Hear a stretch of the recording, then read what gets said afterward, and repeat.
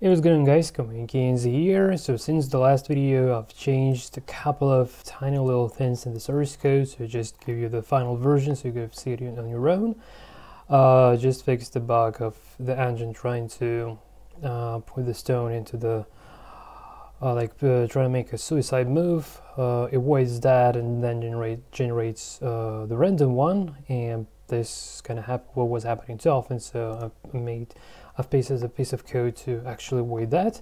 But other than that, it actually now seems to be completely playable.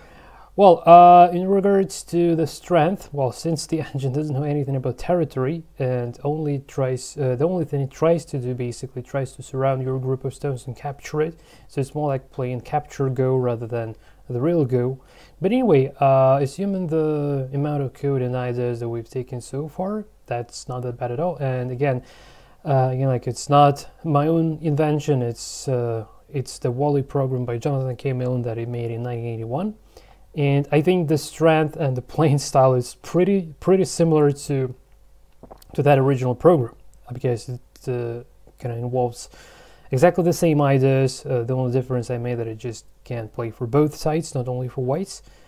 And original Wally was playing with this 9 stones handicap. And yeah, well, if you don't know, if you're playing the game of Go for the very first time, you shouldn't do this. But I'm just beating it every time, so I just want to give him this handicap. So since he doesn't know anything about territory, it still kind of works. But even though he doesn't know anything about territory, sometimes he might be making things like a living group of stones, and sometimes it even grabs some territory. Obviously, he doesn't know anything about this, but anyway, so without further ado, let's actually play a game versus Wally on 19 by 19 board. So he's playing black, and we ask him to generate the move. And since the first move is the random one, it's not always, obviously, it's not always the best. It's just the first move. So let's, yeah, now it's a little bit better. And let's start invading the corner and see how far we can go with this. All right. So I'm trying to make a living group here. And okay, so well, sometimes this happens when actually what he's trying to do, he's trying to surround me. You see, like, he's trying to surround this group of white stones. He doesn't know that the next move it would get captured because it doesn't have a look ahead being applied here in particular. So here I can safely capture, right? And the only handicap that he has, like another handicap he has, he doesn't know about the co rule. So if you try to co, he would co back right straight away, and there is no way to prevent that. So co's are always in his favor. So that's another sort of so I can safely build my wall here. And okay, so he tries to surround my stone. Okay, somewhere here. Well, I'll already leave here. So I'm pretty happy. Okay, I'm pretty happy with this. So it just only not allow him to, yeah. Sometimes because of the fact of trying to surround my group, he actually makes this dumb moves. So yeah, it's not perfect, but that's the way how it works. So what else do I want to do? Okay, so well, probably, yeah. You see, like, he breaks my shape here, and again. So yeah, sometimes when it comes to fight, sometimes if you're not careful, you can really get into trouble. So yeah, and yes, unfortunately, like, he sometimes puts the stones to this illegal squares. But on the other hand, when it's about like life and death problems, which he doesn't know how to solve, but he may eventually put a stone somewhere where exactly would be exactly to his favor. Well, that's almost random, but anyway. All right, so let's now infiltrate. Let's now invade another corner here. All right. So like here, what he actually does, he tries to defend his group. and it has the side effect of actually trying to build some territory. So, well, initially this might be treated as sort of a bug, but as far as it looks so cool that he actually tries to sort of build this territory, like not he doesn't know anything about jumps or night moves or whatever, so just would be going like this for some time. So I just decided that it would be fun to leave this as is. So and now at the moment he's sort of trying to build some territory, which is fun. You see, like he's trying to build some territory there. So, see, like just keeps building the territory.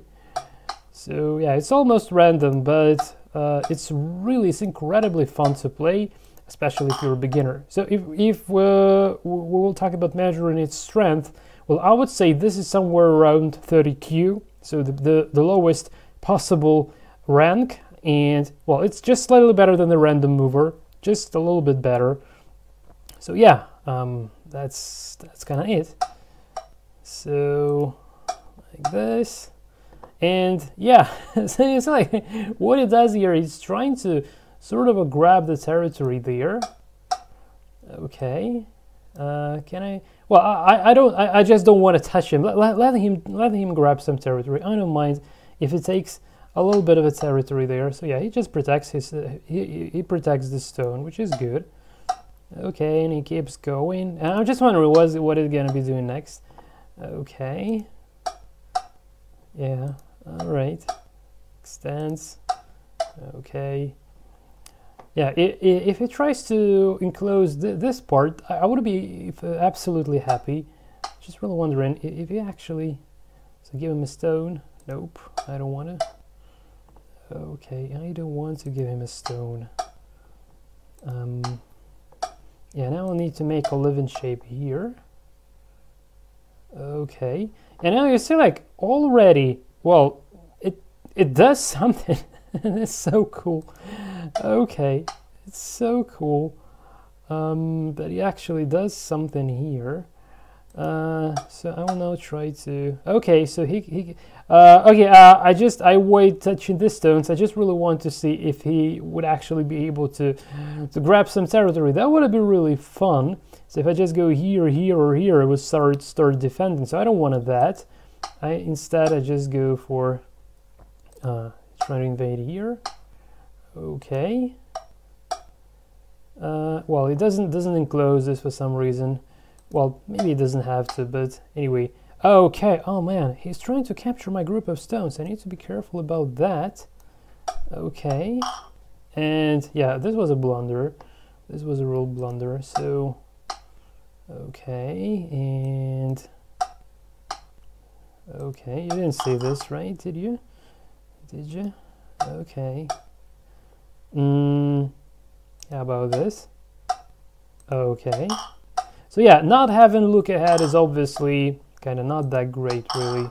And yeah, he often makes these dumb moves like within your own territory, just because he's trying to surround your groups. He doesn't know that there is a territory, so yeah, it's a little bit of a downside. But again, we are playing Go. It's hard to say that we're playing the game of Go. But you know, like when I play this program, I feel like if I've been playing a kid who has just learned to play, who's not serious about the game, who's just trying to have some fun. So yeah, maybe that is something like that.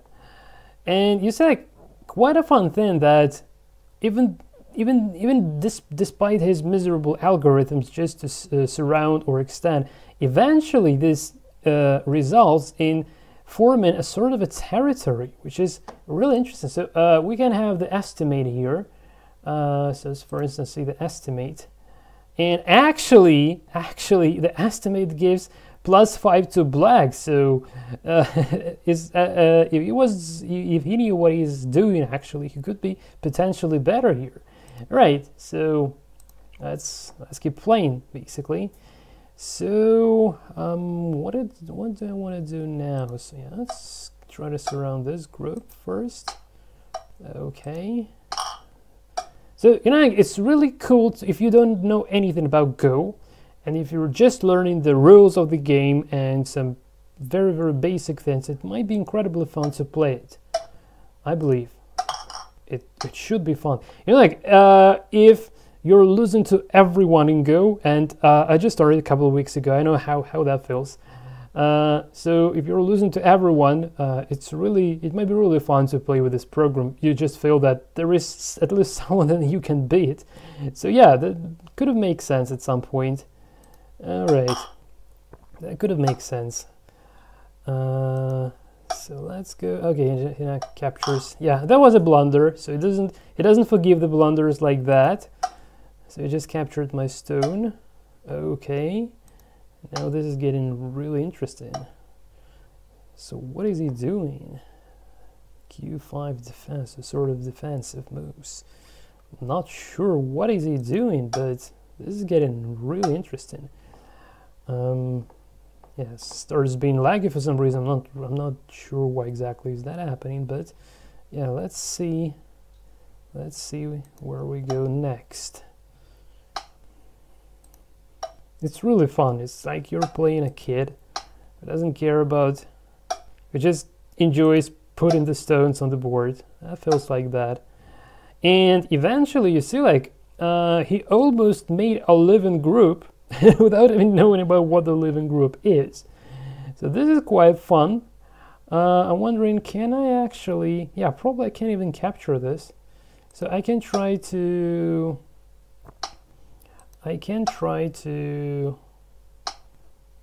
surround it like this. Wondering if I still can force him. Well, actually, yes, here. Okay.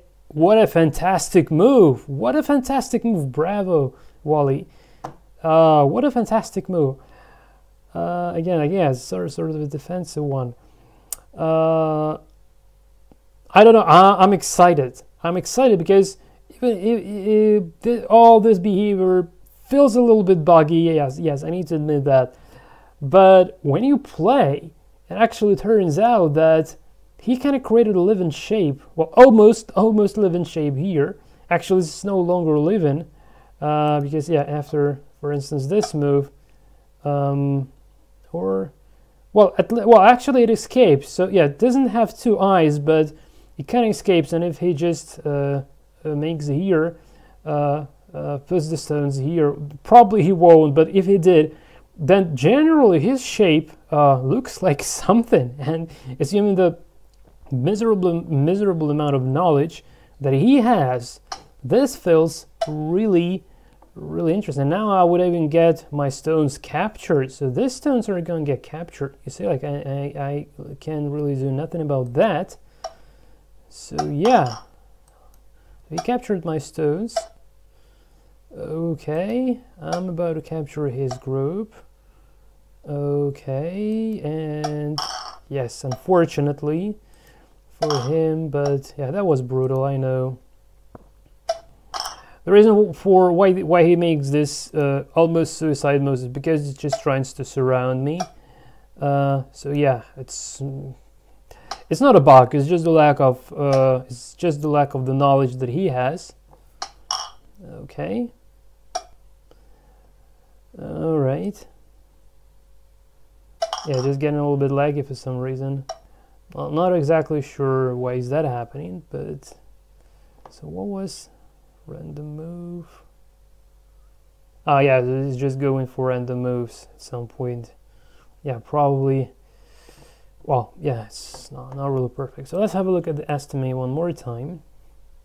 White plus 50, but still, even still, I think that it's kind of good enough for him already. So yeah, I think I just drop here for now. So yes, I think it's just enough to to give an idea of his playing style and playing. Well, it's not strength really, but anyway, it's incredibly fun. So thanks for following this series, and yeah, maybe not the most outrageous program out there, but assuming the fact that, like, bear in mind the fact that This like program was running in 1981 on Qian1, an extended Qian1 computer with only 1 kilobyte, 1K of RAM.